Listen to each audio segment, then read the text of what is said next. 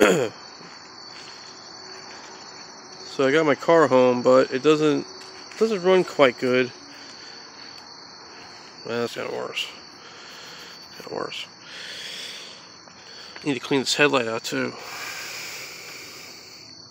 I'm going to melt 2 holes, like one here, and spray behind it with like vinegar. Get the shit out of there. You know, it might be a fuel rail problem. Because I got it home and it just like seems starved of fuel.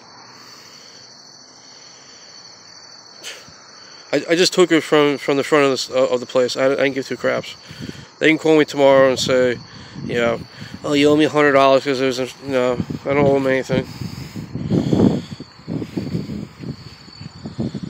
Yep, clear coat's coming off. It wasn't like this when I bought it. Anyway, least of his worries.